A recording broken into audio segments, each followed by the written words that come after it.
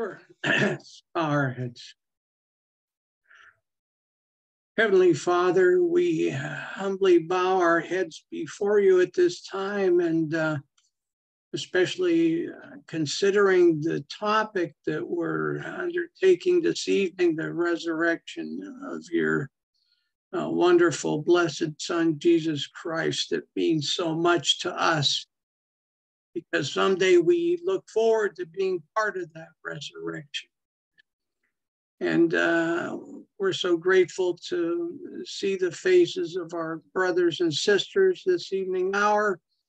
And we hear the needs of so many this evening hour. We know of many more that were not even mentioned.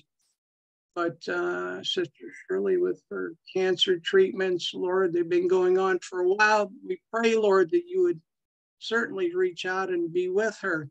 Comfort her, Lord, and let her know that you've not abandoned her, but certainly that there's a good resolution coming her way, and that she would be freed from this disease. There are many things that come upon mankind, and such as the dementia that's on our sister Tina's sister here too, Lord, and we've been praying for her for other things, and now this has come upon her. We're so sad to hear about that, and all these diseases that have come upon mankind, and some of them we wonder because we have polluted the land and the air and the waters, and we look forward to the day when Zion's established and all these things will be wiped away. So we pray, Lord, that you be with us now this evening hour. Brother Jeremy, as he presents his lesson, and there be a blessing in it for all of us. And these things we pray in Jesus' name. Amen. Amen. All right. Well, again, welcome everyone. We're going to start off here with some thoughts and scriptures tonight. And on this Good Friday, what better place can we be talking about the resurrection and fellowshipping with each other? And as always, we encourage your comments. And, if you're not someone who normally does comment, I just want to make sure you're welcome to. I think the diversity of our perspectives and opinions are really what make this class so many times. And I know you might be sitting there on a gold nugget of wisdom that can be shared tonight. So we want to hear from anyone who feels that prompting of the Spirit, and know that you're loved. I love you, and I love the Lord, and I'm so excited to be with you tonight. So with that, I'll go ahead and share my screen. We'll get underway here. And we're going to, as I normally do, expound upon this verse that has these words of the Lord, which say, I am the resurrection and the life. And I think that I'd like to start with the fact that the Lord gave us life once before. The original giving of life, the creation, is such a gift. And I wonder if that isn't one of the major beefs that the Lord has with the world, not appreciating that gift of life. And, we exist because he made us. And not only did he make us, but he placed us in a paradise. And, you might argue that even after the fall, the world is still a remarkable, beautiful place with so many blessings. And granted, as Brother George mentioned in his prayer, we have sort of messed things up. And, even in that comment, I feel like there's a bit of a healing and resurrection, you might say, back to life that the Lord has promised in the kingdom of Zion, as our brother mentioned. And so I'm kind of looking at the term resurrection broadly tonight, because I think that there are many ways in which the Lord carries out that act of bringing back to life, if we want to use that as kind of a very simple definition for resurrection. It's kind of fixing, putting back together, reviving, bringing back to life. Those are some thoughts, that might help us with that term. So in the beginning, I think that it's really such a fascinating thing to talk about where we originated from and how this all, how we exist, how we started. And it says in the book of Genesis that the Lord God formed man of the dust of the ground, and he breathed into his nostrils the breath of life, and man became a living soul. That's the first, you might say, great gift that the Lord gave to us. And he goes on in that chapter, and he says that the Lord created Eve as well. The Lord caused a deep sleep to fall upon Adam, and he slept, and he took one of his ribs and closed up the flesh instead thereof, and the rib which the Lord God had taken from man made he a woman, and brought her unto the man. And Adam said, This now is bone of my bones and flesh of my flesh. She shall be called woman, because she was taken out of man. Now, this is the ideal state. The Lord has made the earth, all that is in it. He's made Adam and Eve, and he's placed them together. I think that's, it doesn't get any more perfect, in some sense, because they had paradise, they had this blissful state. I imagine they were pretty happy, in some ways, but they didn't realize it because that's all they had known. They didn't really appreciate it probably, but they had this perfect state. And I would guess they had, to some extent, a perfect existence, a perfect unity, even between the two of them.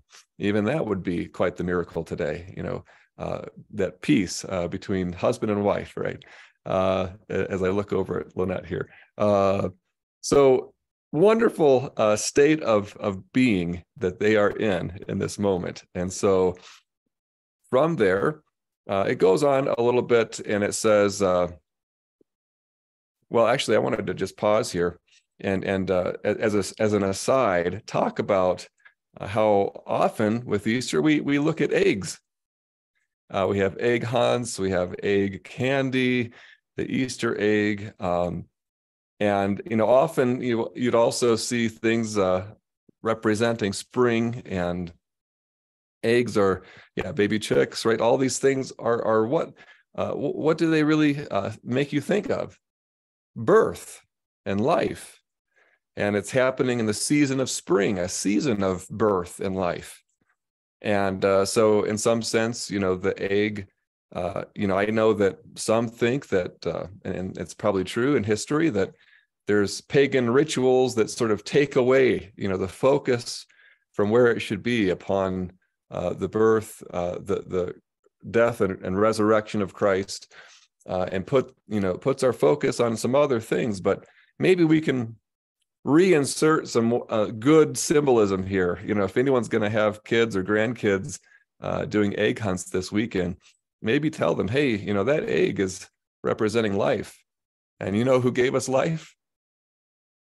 It was Christ the first time, and it's Christ the second time. As we get into resurrection, that's once again, as we've been talking about already tonight, the Lord putting back together what we've messed up, what we've lost. And so as we search for the eggs in the egg hunts this weekend, we're searching for something symbolic, perhaps, a source of life. And we'll come back again later on a future slide here to this topic of eggs. But just a little fun, a little bit of fun there. So he puts Adam and Eve in the garden. They've been brought to life. They've been given a beautiful place to live. And then he gives them a rule. He says in the 17th verse, "But of the tree of the knowledge of good and evil, thou shalt not eat of it. For in the day that thou eatest thereof, thou shalt surely die." Now, these are originating concepts, right? We came from God's creation now, and we were given life. Now we're warned about death. Or, they had no idea what that was, did they? But the Lord warned them and said, the life I just gave you is going to be destroyed if you eat of this tree. And so We're talking here about sort of a theme on this slide of life and death. God gave life, then he warned about death. And we know the story, right? The fall of man occurred, and they sure enough went ahead and did exactly what they weren't supposed to do. And they did destroy, in some sense, the life God gave them. And here in the book of John, we see that the Lord already had a plan in place to redeem them from that. And this is the verse that we had on our cover slide, the title slide at the beginning. So Jesus said, I am the resurrection and the life. He that believeth in me, though he were dead, yet shall he live. And whosoever liveth and believeth in me shall never die. So a lot of usage here of these terms, life and death. And, we come to know after Adam and Eve fell, life as a temporary thing. And sure enough, they ate, and their blissful, unending existence changed. They did die.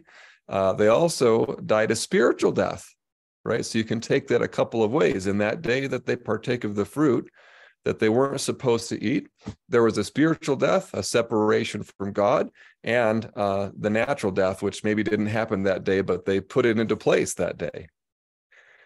And yet the Lord is saying, despite that, though we were dead, I give you life again. And that's really what we're celebrating this weekend. Not that we are left in a state of forever paying for the sins we've committed and living out those consequences infinitely, but instead, by believing in the Lord, we can yet live. And we can also, it says, never die.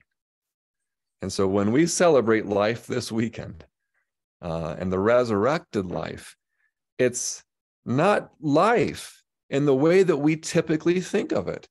Because, when we think of life, we think of lifespan. We think of shelf life.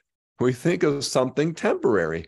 But we're celebrating the idea of infinite, eternal, never-ending life.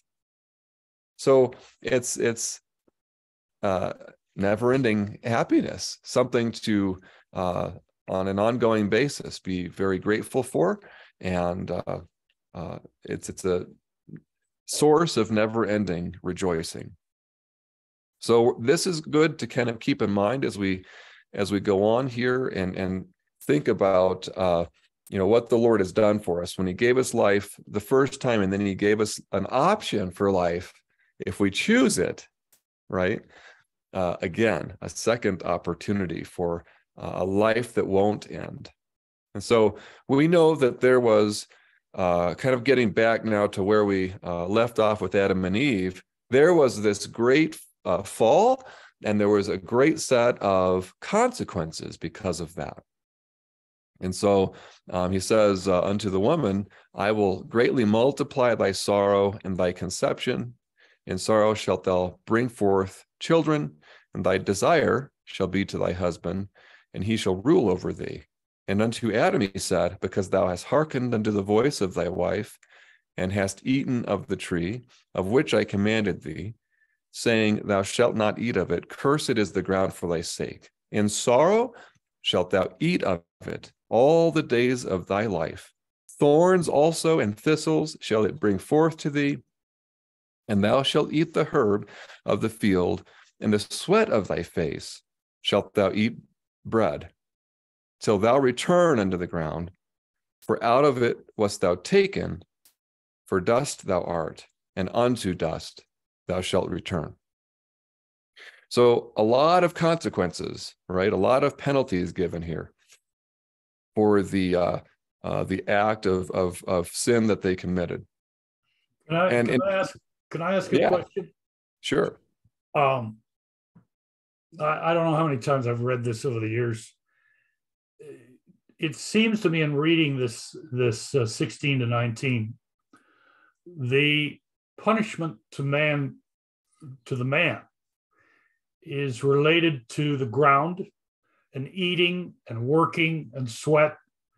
In other words, he has to work for a living now. And it's delineated as to why and how. If you want to eat, you have to work, and so on and so forth, until you die, So that's his curse. Even the ground he has to work, that ground is cursed. So that's an additional thing that he has to work around. The thing I'm confused about is what he addresses the woman first and says, I'll multiply your sorrow, and thy conception in sorrow, thou shalt bring forth children. I got all that. And thy desire shall be to thy husband, and he shall. Now, what does that mean? Thy desire shall be to thy. What does that actually mean, brother? I don't get that. Well, most believe that it is an extension of the second part of that same sentence. So if the husband is put in a leadership or ruling position, then the desires of the wife become submitted to the desires of the husband. So it's not saying, at least this is my thought, that that her desire is for the husband. It's more saying her desire is submitted to her husband. And so it's a loss of some of that authority, you might say. I want to add to that a little bit because, we couldn't probably say anything more unpopular today. And, in so many ways, again, I think that their initial state must have been so beautiful. Adam and Eve probably just frolicking around the garden and having no problems. And then everything that they had as a blessing in some ways was turned into a punishment, right? So now instead of the ground, which was blessing them to produce fruit and trees and all these wonderful things in the garden, now is bringing forth thistles and thorns. This relationship between Adam and Eve was so beautiful. They had everything they wanted. Now there's some conflict, right? And so perhaps this is sort of in response to Eve initiating a decision that was against God's will without consulting with her husband. But I don't think that the punishment here is meant to be greater for one or the other. I think Adam gets his fair share of punishment. He's called out as well for having listened. At the end of the day, I don't think it mattered too much whether the person being listened to was one or the other, the serpent or Eve. Either way, it was wrong. And so they both receive a punishment. And I don't think necessarily that one is meant to be greater than the other. And in so many ways, this is to help them understand the significance of what they had done. Any other thoughts or comments on that? Yes. It seems to me that Adam was not free from the earth, the ground. He had to provide the food for life. And Eve was not free from her husband. She had to be submissive to him. Just as, you might think that Adam was submissive to the land because he had to work the land. And doing that took a lot of care. Mm-hmm. Yeah, that's a great way of putting it. They were both submitted, to different things as the punishment. I like how you expressed that. And wouldn't we think, though, brother, that and I absolutely agree with what the sister said. However, when it talks about thy desire of the woman, okay, you'll bring forth children and thy desire. Well, it seems to me that her desire when she brings forth children is for the children. I mean, she's totally focused, of course, on, to keep them alive, to keep them well, to keep them healthy and so on. And I mean, every waking moment, it seems to me, it goes toward the children. And so to say her desire, now, God doesn't talk at all about the man's desire. He just talks about, and he doesn't even talk about working. He just kind of describes now how difficult his life is going to be to bring forth food and so on, which I understand. But when he talks about desire, it's only regarding the woman. And he says, thy desire shall be to thy husband, right after saying, in sorrow you'll bring forth children. Well, the minute the children are born, the pain that she endures, I understand, is progressively less and less, the joy of delivery and so on. I just don't understand how a woman bringing forth children and then her desire will be to her husband. It just doesn't compute to me. So not that I'm just not getting this. Do the ladies have any more to add to this business? Can I say something, please? Yeah. When a woman has a child, if she is not tending to her husband, she's going to live a miserable life. So she has to tend to both her children and her husband.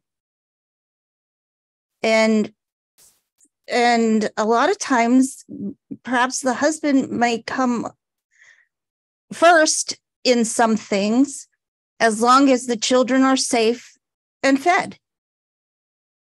So that's how I feel, that regardless of what she has to bear, she has to keep her husband happy. And I say this providing he is a godly man. If he wants to lead you down roads that are ungodly, then I don't believe that this applies. Brother Jeremy? Yeah. So I take it as it's known that the woman's going to take care of the children. That will be her big part of her life. That goes without saying. But that the desire shall be to the husband, whichever way he wanted to go, or if he wanted to plant a garden over here, or whatever he wanted to do, she supports him and all that. But I just felt it goes without saying. Yeah, that's generally what most interpret that verse to be. And I think it's true that the time and attention and effort level of a mother is so taken by the children.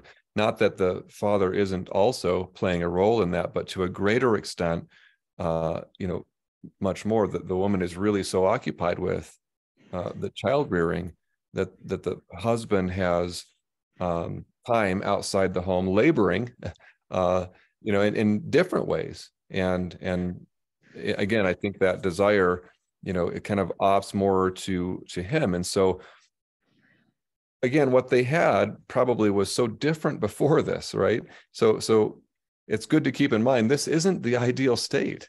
This isn't really the way that ultimately the Lord wanted it. It is a punishment. And, it says before these verses that there would be enmity between the woman and the snake, right? Sometimes I get that. I almost think there's also some enmity between the husband and the wife, right? Because you have this punishment that's so burdensome. And it's also often viewed in equitable ways, right? And so it creates all this strife.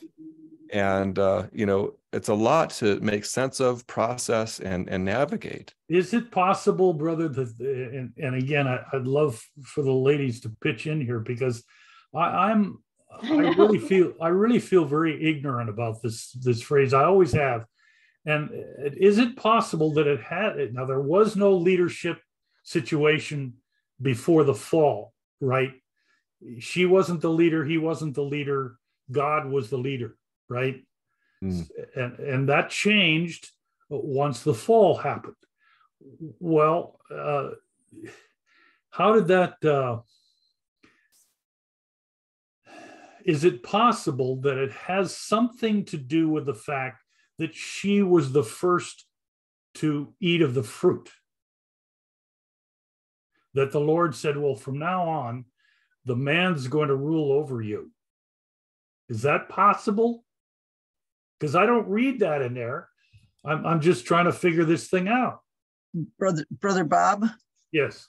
I think the way I see it being written, first of all, the fact that after the word children, there's a semicolon. Which means this is an entirely different thought. Okay. Different thing. Okay. And when they say thy desire shall be to your husband, I think what it's saying is what you desire is going to be secondary to your husband so that he is in charge. I think that is the punishment, because I believe that beforehand they probably were more unequal, equally, they just both did what they wanted without really necessarily. Very good. There was nobody in charge. God was in charge. Right. There was, God was in charge, and it wasn't like the man said, "Oh, we're going to do this today," and the woman said, "Okay, fine." Yeah. I think at this point, this is when it changes. They were more equal before, and now they're saying, because you've done this, you're going to have to. Your desires are going to be second. So your desire is going to your husband. So, sister, are you saying that what I was saying, that yes, and that's a result of her being the first to fall? I don't know if it's because she was the first, but that does seem like that would be a good punishment for that. Many people do surmise that, but I don't know that we can really say it for sure. Yeah, it isn't written in there at all, and that's why this is conjecture. But and it's all tied up in thy desire shall be to thy husband. Thank you, sister, for your input. I appreciate it. This is a mystery to me. Those are good thoughts, I think. And I have something to say. Okay. It something nobody has brought out, that I will greatly multiply thy sorrow and thy conception. You're going to have more children than you would have before, if you even had. I think they had children before. That's just me. But I will multiply thy sorrow and thy conception. So she's a lot more busier with having babies and raising them. And I really think a big part of this is, again, not necessarily that one sin between Adam and Eve was greater than another, or that one punishment was greater than another. We could think maybe that's theoretically the case, but I don't think we really know that. But what we are seeing here is a great punishment, and a lot of that punishment is labor, whether it's in child raising or providing. Both now have to labor so much. And so really what we're looking at here is a division of that labor.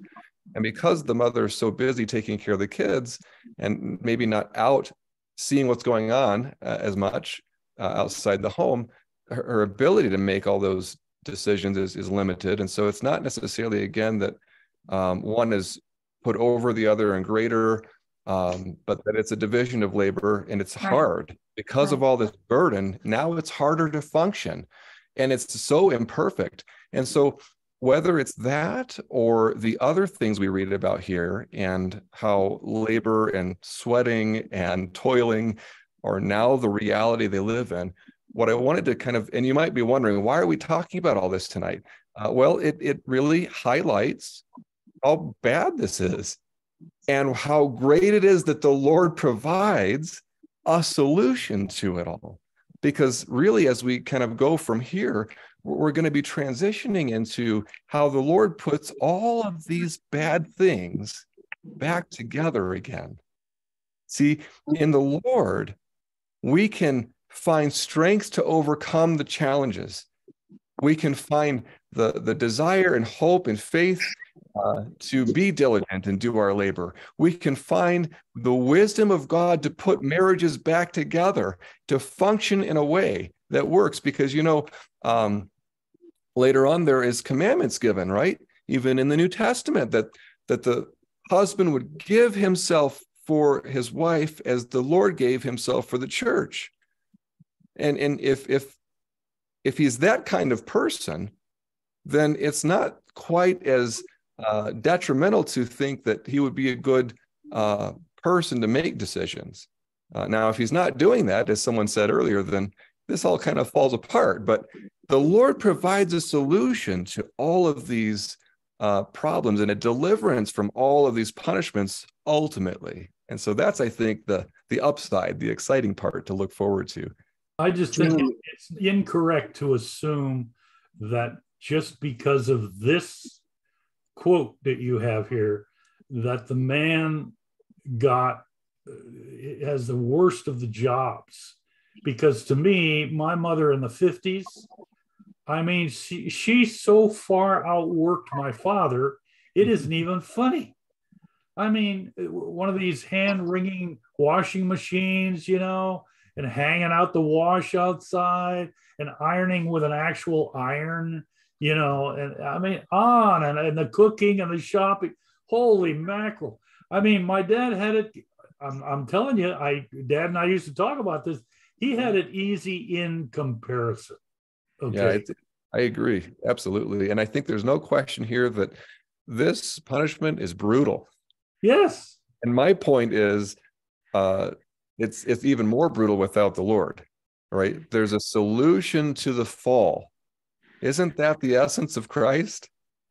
And so all of these things will be overcome with his help. Jeremy. Yeah. I can't accept that word punishment. I never grew up thinking that. I always took it as a consequence. It's like, it was like him telling, like God telling, if you go up into that tree and you take a bite out of that fruit and you fall out of that tree, you're going to get hurt. I mean, it's not a punishment, but a consequence of what would happen. Not as, because God is not a punishing God. He didn't create us to punish us. He created us, as Nephi, I think Nephi said it, so that we would have joy.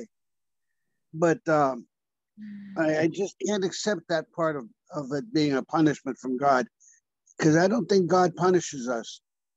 And everything is a consequence. I feel that if we sin, God can't look upon us, and he has to turn away from us. And when that happens, then we're wide open to Satan. Now, Satan will punish us, but not because of Eve. He punishes us because of our sin, our sinful ways. I guess I'm not following the difference between the two, Right. but I think that the Lord ultimately at the end is a judge and will execute either a punishment or a deliverance from that punishment if we make that correct choice of redemption. But feel free to add. I mean, I'm just trying to figure out how you're defining the two terms, punishment versus consequence. But I think either way, the Lord's giving us a consequence for actions, but he's also saying, I'm not going to leave you there either. I'm going to help you. And that's what's so beautiful, is that he really could have just said, you know what, you've now fallen and I'm going to leave you that way. But he's not. That's what we were mentioning at the beginning, is that he's giving us life twice. He's giving us an option to recover all that was lost. Okay. Wonderful thoughts and good discussion. And just to kind of, close out this part of it, it says here in the next few verses, unto Adam also and to his wife did the Lord God make coats of skins and clothe them. And he said, behold, the man has become as one of us to know good and evil, and now lest he put forth his hand and partake of the tree of life and eat and live forever. Therefore the Lord sent him forth from the garden. So this now adds to the consequences, or however you want to say it, right? Because on top of everything we just read, they're also getting kicked out of paradise, right? And so he's sending them out to till the ground, right? So now their existence becomes one of labor, and the garden is sealed or guarded, by these this flaming sword, right? And they're not able to come back and enter in. So that's kind of representative of our current state. And as you said, Brother George, this is that verse I think you were just mentioning in 2nd Nephi. It says here, Adam fell that men might be. So we immediately, it says here, and men are that they might have joy. We immediately begin to see that the Lord has a solution for this state that we've gotten ourselves into. And it really starts to expound upon that in the book of 1 Corinthians. And he says here in the 50th verse of chapter 15, now this I say, brethren, that flesh and blood cannot inherit the kingdom of God, neither doth corruption inherit incorruption. And so he's saying a lot there. He's saying that, in our state, we're not able to inherit the kingdom.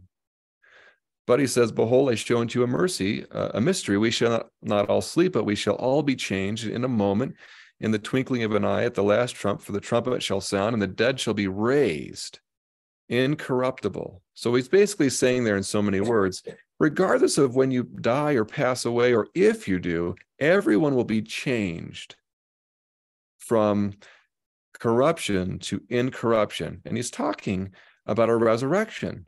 He's talking about following in the footsteps of the resurrection of Christ. And now we're starting to get into the Easter message, what it means that the Lord was revived from death, that he came back from that state, that his soul and body, his body was put back together, and the soul and body were reunited.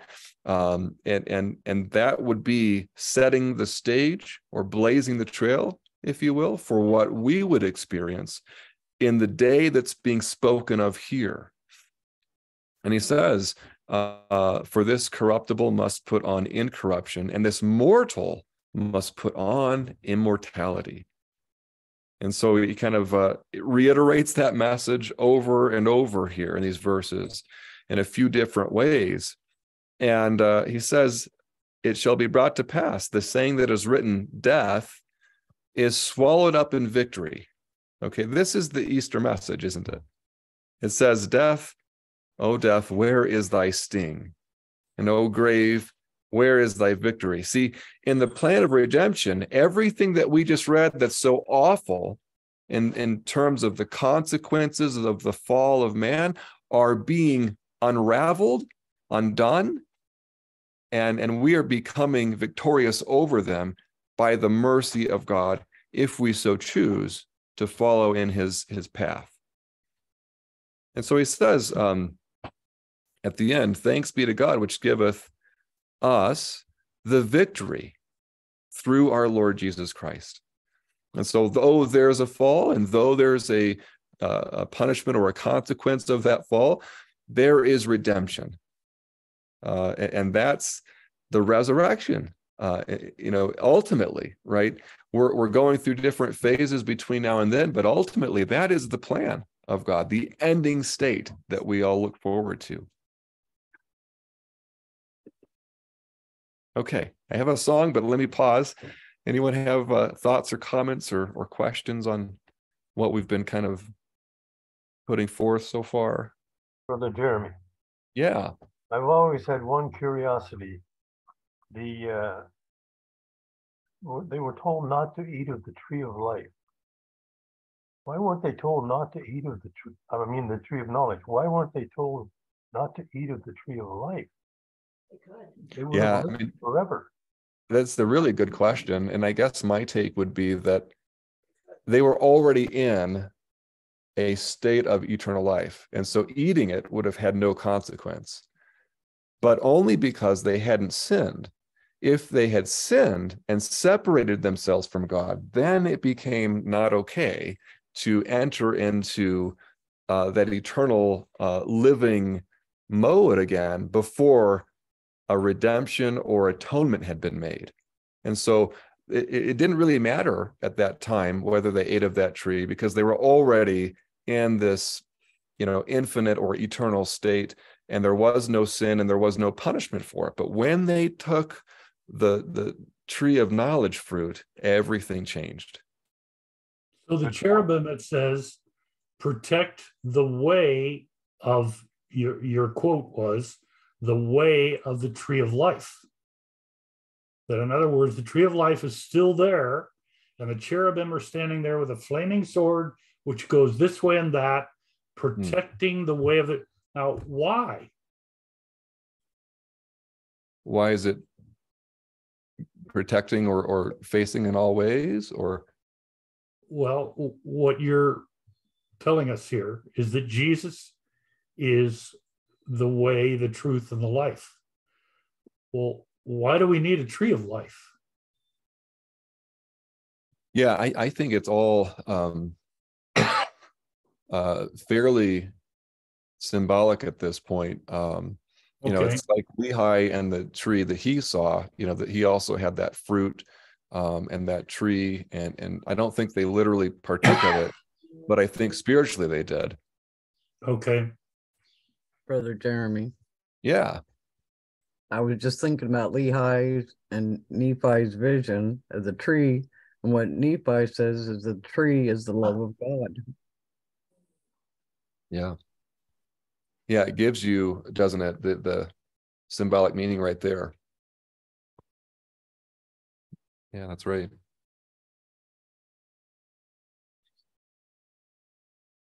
Okay, well, I'd like to share this song with you. I think it's a good one for Easter. And I'd love to hear any thoughts you have about the words here in this song. I'm going to get my music out here. This is number 35.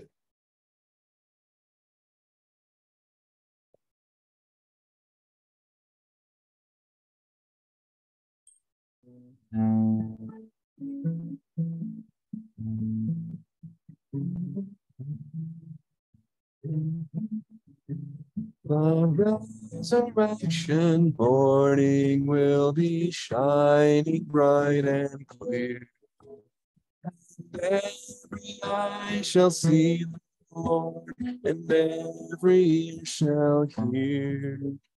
For every grave shall open on that resurrection morn, and everybody rise again, never had been born.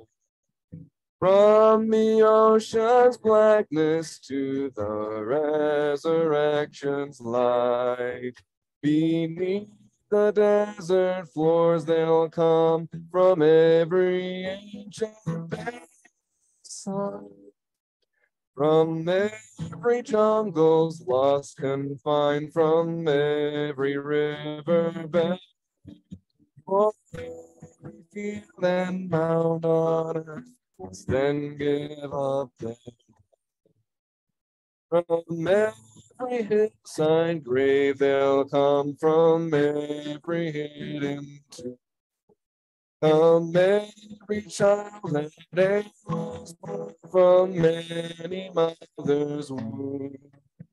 When every vault will open wide and every graveyard green, and every body hell beneath will rise up to be seen.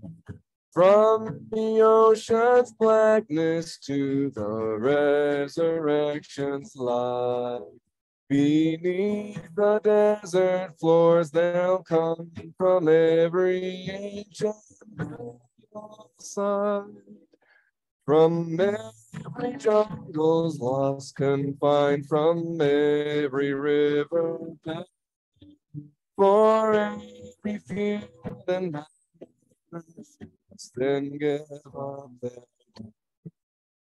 the books will all be opened wide and every life be read. When all my right around my life will be the last word said. In her body's long held captive in the clay, and every deed you've ever done will stand with you that day. From the ocean's blackness to the resurrection's light, beneath the desert floors they'll come from every ancient sun. From every jungle's lost confined, from every river bed, for every field and mountain must then give up.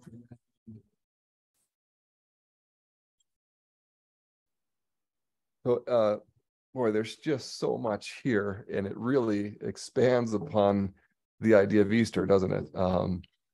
I think we rightly so. We focus on Christ coming back. We love Christ. We want him to come back. We want him to be the king. We want him to lead Israel. We want him to fulfill all his prophecies. But he's also made this prophecy, this promise that will be resurrected.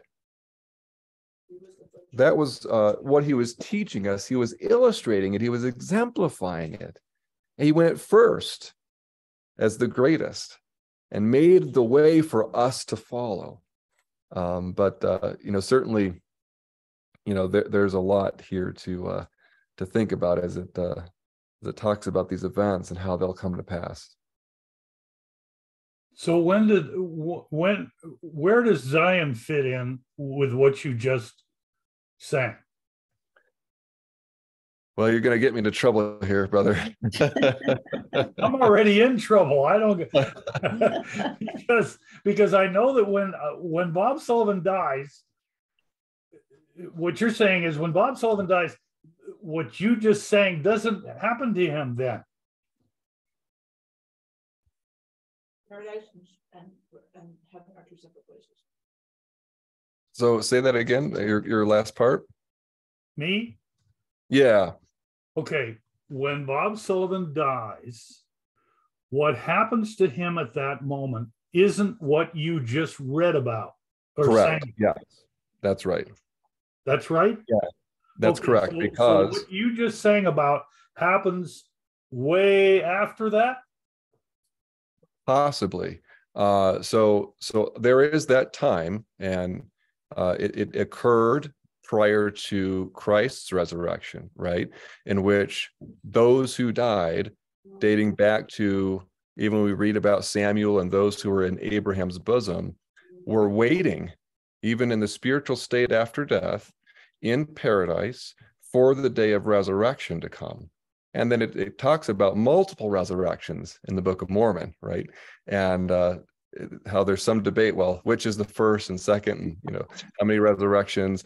But it's part of the process of God that he instantiates this idea that there would be people who pass, they go to a spiritual realm, and then at certain interval along the way, there would be these resurrections. So you're right, there are two different things.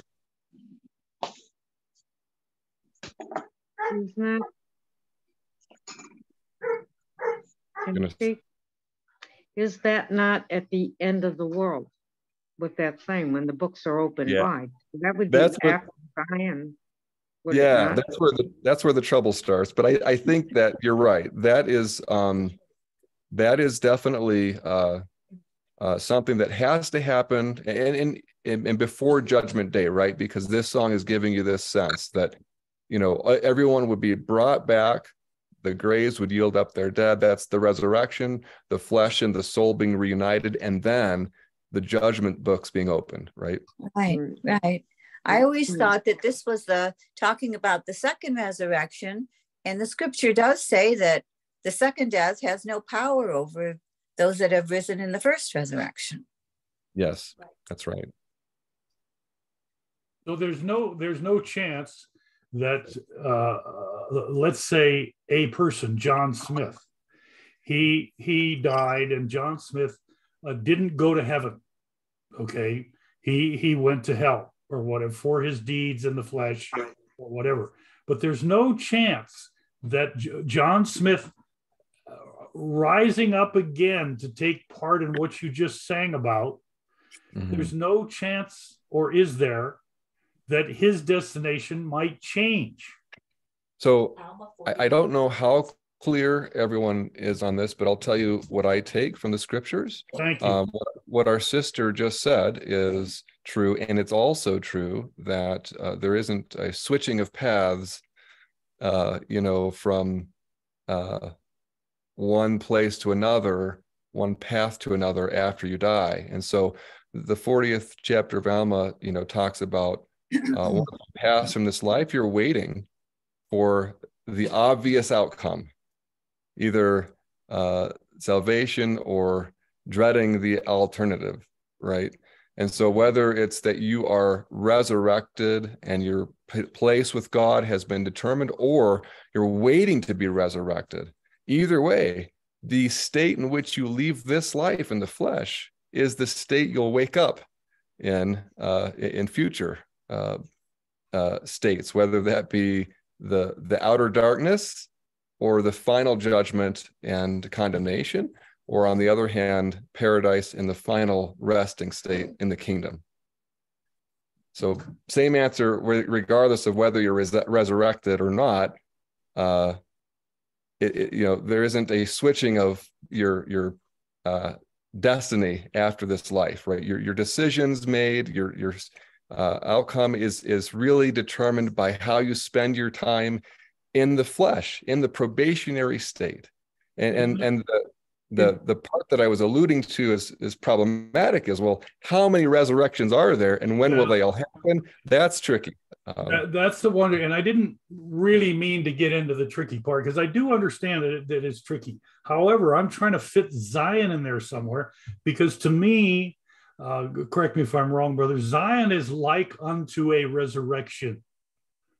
It to me, the earth is resurrected, the animals and the fish are resurrected, and they're groaning and waiting for all this to happen, because it can't happen until it happens to mankind. And then when mankind is resurrected in Zion, then the earth is resurrected and the animals and so on. Am I off there? This Zion has nothing to do with the resurrection.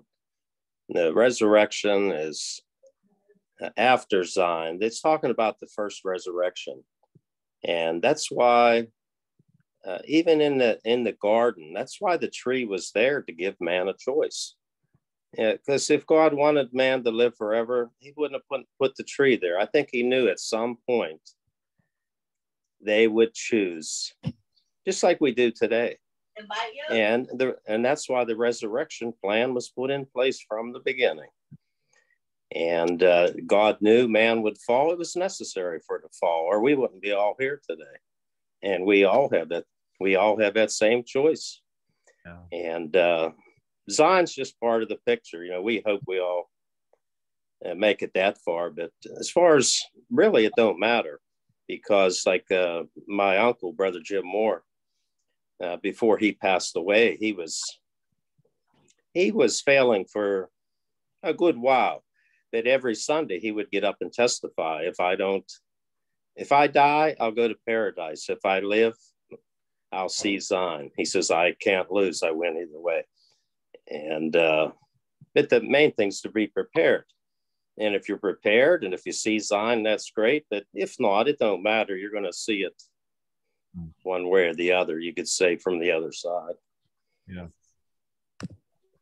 Yeah, and I do like the theme, however, that there are so many things the Lord's bringing back. If you really crudely interpret the term, resurrection, and try to apply it to various things, the Lord is restoring or reviving or resurrecting it's a theme in so many ways. And I think Zion, the animals, the state of the earth, the lifting of the curse, the return of Eden, all these things are part of the Lord's plan to recover what we've lost, right, in various shapes and forms. So, yeah, very good comments. Okay, well, I'll just give you a couple parting thoughts here. I know we're getting already past the hour, but I wanted to,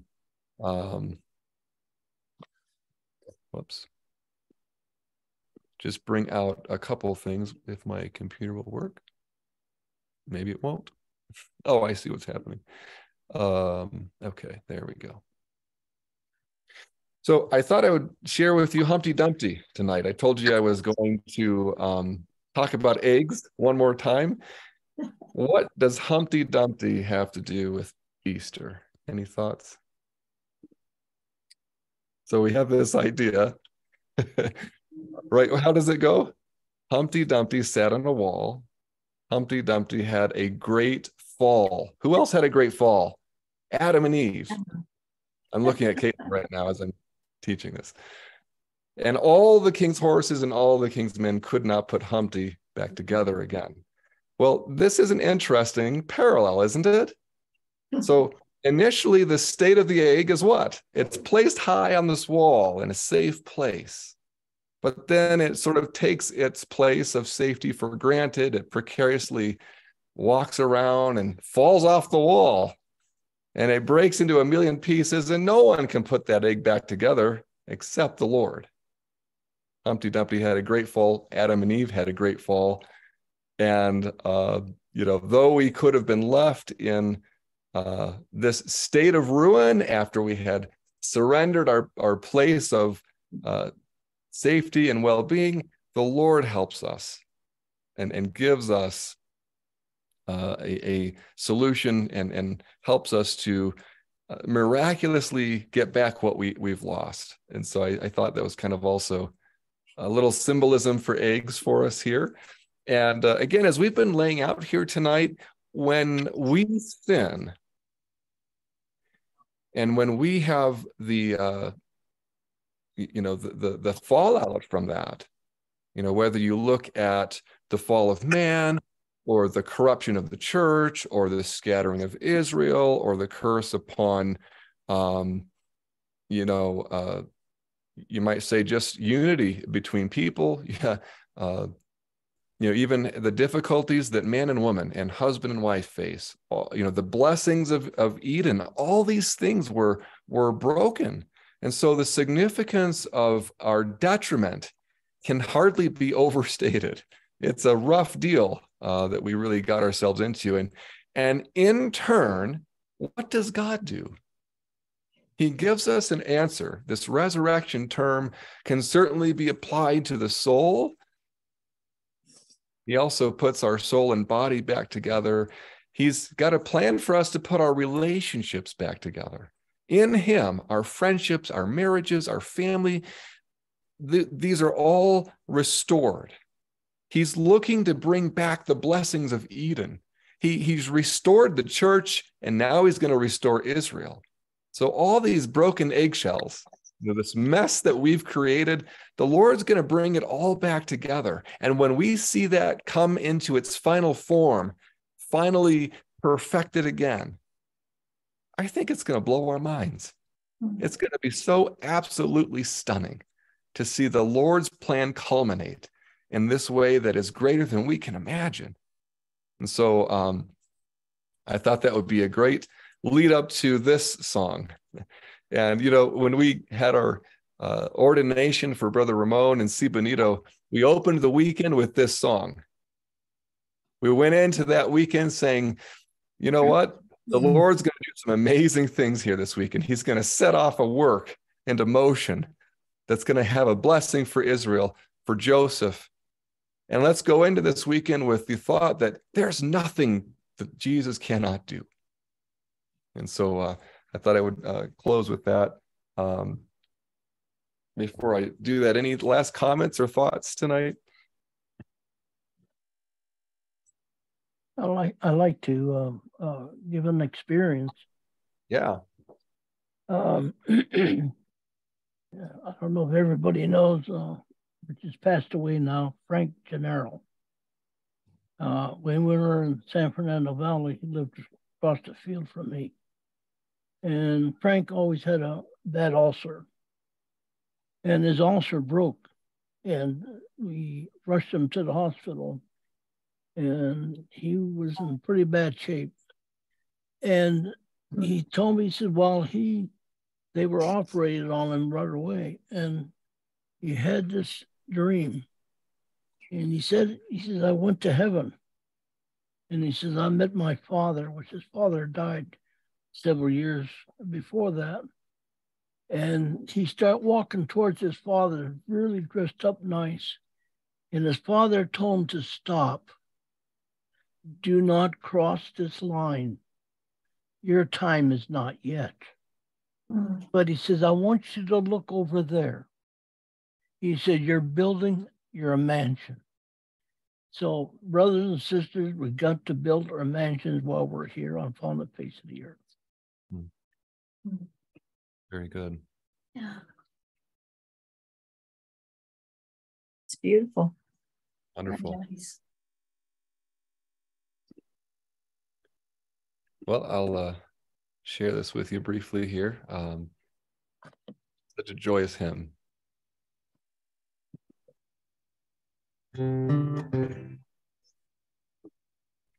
There's no one can mean as much as Jesus means to me. There's nobody else I know that died to set me free. There's no one can love as much as Jesus can love you. There's not anything at all that Jesus cannot do. He can heal the lame and blind, all afflictions of the mind, can bring the sinners out of sin, and all the prodigals back in. He can show himself to thee, just like he did at Galilee, can make a life completely whole, and he alone can save a soul. There's no one can mediate like Jesus can for me. There's nobody on the throne at God's right hand but you. There's no one can stand beside like Jesus will with you. There's not anything at all that Jesus cannot do. He can heal the lame and blind, and all afflictions of the mind, can bring the sinners out of sin, and all the prodigals back in. He can show himself to thee, just like he did at Galilee, can make a life completely whole, and he alone can save a soul. There's no one can calm the waves and still the sea. There's nobody else that ever brought us peace to me. There's no one can shine the sun like Jesus can for you. There's not anything at all that Jesus cannot do. He can heal the lame and blind, and all afflictions of the mind, can bring the sinners out of sin, and all the prodigals back in. He can show himself to thee, just like he did at Galilee, can make a life completely whole, and he alone can save us all. Amen. Amen. That's really what we're ultimately talking about tonight, isn't it? That there's no one that can mediate for us like Jesus can. And that's why he went through what he did. He suffered greatly.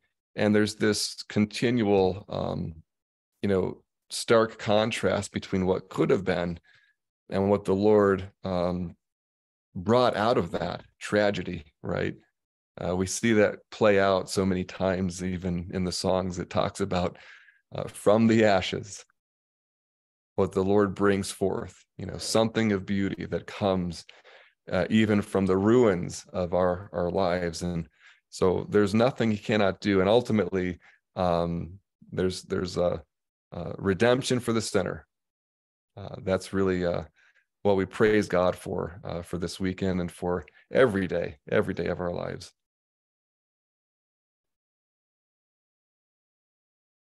Well, with that, I thank you. I pray God blesses you. It's always so wonderful to see you tonight. I hope you have a wonderful Easter. We send our love and our prayers your way. And if there's nothing else, I would like to ask Brother Jim Speck, if you're on, if you could close us in prayer. I want to say thank you for the spirit in our lessons tonight. Thank God. Amen. Enjoyed this evening with everybody. And again, we wish everybody a wonderful Easter weekend. Right. And let's pray. Lord, we come to you tonight, Father, even as we rejoice in the resurrection morning. We're so grateful to be together and to listen to your word. For blessing Brother Jeremy with our lesson tonight as we bring forth so many great and wonderful things. This wonderful kingdom of Zion and the greater latter-day work, Father, the songs of Zion. And we pray that you'd bless each and every head that's bowed tonight, Father.